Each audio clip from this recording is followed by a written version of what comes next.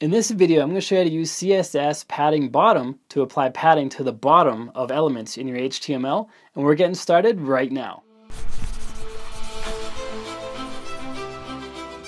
Hey, what's up guys? Welcome back to another video. It's Bjorn from Higher Learning Lab, where we help you code better so you can earn more for yourself, for your clients, and for your business.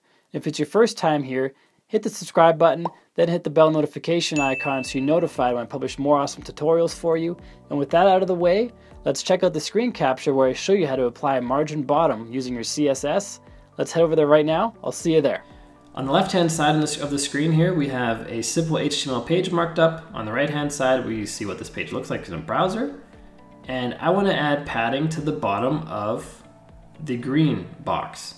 Now it's going to be hard to tell. The box will grow in size, so we can tell that we're adding padding that way. But normally, if this text element was reaching the bottom of the box and it was too close, that's when padding would be really helpful. So if you wanted to add white space below the green box, you'd use margins to separate the elements. The padding applies space within the element.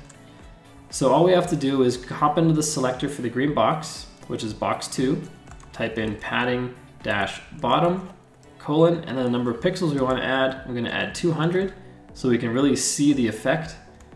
We save this page, refresh the page, and we see that this green box grows a lot. It grew by 200 pixels, in fact. And that added padding to the bottom of this element, and it pushes the bottom of the box down.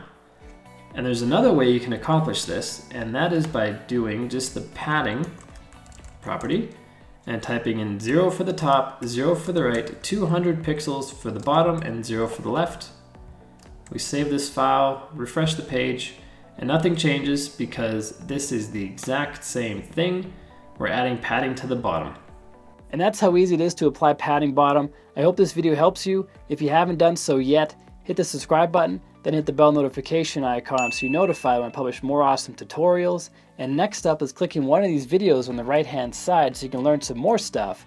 And until next time, keep crushing it. And I will see you in the next video.